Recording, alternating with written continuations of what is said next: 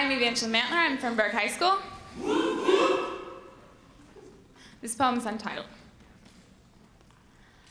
Every night, my mother inspects my toothbrush to see if the bristles have been used, and every night, I run my brush under the sink, hoping it is still infused with toothpaste long swallowed. I'm a ninja of halitosis, got a mouthful of rotten meat, and that's just fine with me. But after a while, it gets to be kind of gross. My breath is a lethal dose of ammonium. Just one whiff is enough to put you down. And suddenly, it feels like the whole town is laughing at me. And just like that, I brush my teeth.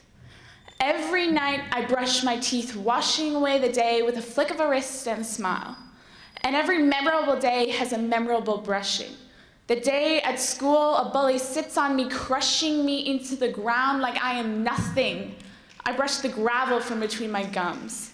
Clear tears mixing with toothpaste dribbling down my chin. I won't open the door to let my mom in. I'm all right, I say. I'm just brushing my teeth. The only time I skip my nightly routine is the day in 7th grade that he kisses me.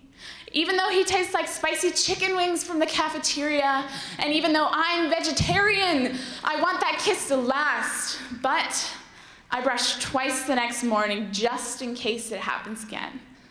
It doesn't.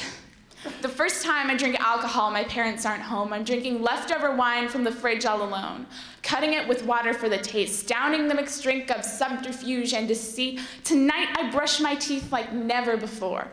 Go to bed with bleeding gums and broken promises, made by a naive little child during drug-free week.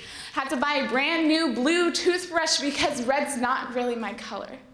And when I will finally leave my childhood bedroom to chase my dreams, I'll be left staring at empty walls and empty hopes of magnificence. My husband and I will sit opposite each other, saying nothing despite the jumble of words, until I will finally excuse myself to go brush my teeth.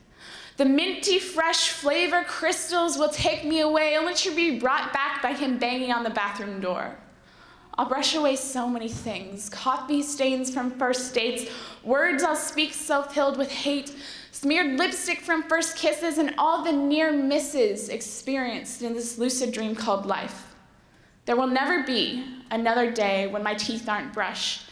Even when I can't muster the strength to lift my arm anymore, my son will take it up like a chore, repeating the words I'll tell him all his childhood.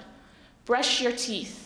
Carrying the tradition of good dental health to the grave. Even when I can no longer speak the words thank you, my mouth will be clean.